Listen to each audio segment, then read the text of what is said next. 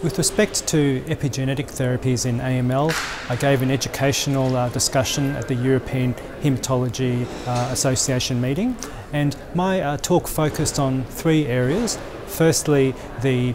way we use epigenetic therapies in the clinic at the moment,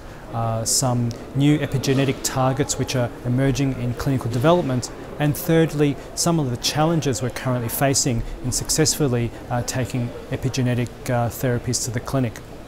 With respect to current epigenetic therapies, discuss some of the recent data which is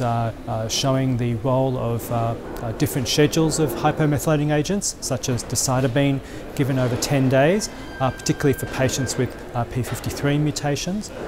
Discussed the emergence of second generation hypomethylating agents such as Guadecitabine, which is currently being examined in a registration study.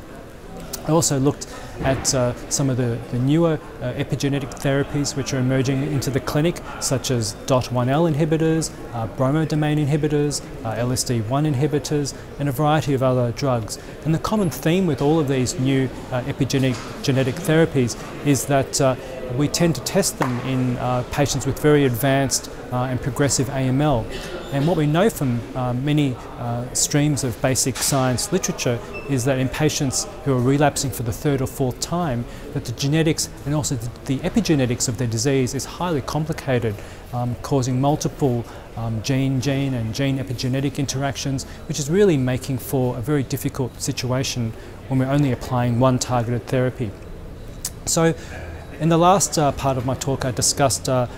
possibility that perhaps we should be testing these drugs much earlier in the piece, and maybe even in remission, with the goal of trying to modify the natural history of stem cells, which is really the current unmet need. And so one way we could do this, for instance, is to use next generation quantitative sequencing approaches and survey the mutational landscape after chemotherapy, and then perhaps introduce these epigenetic therapies which take time to work as ways of trying to modify the mutational landscape of clones which have survived therapy. And in Australia, we're starting to develop what's called a maintenance platform trial, which will allow us to introduce new therapies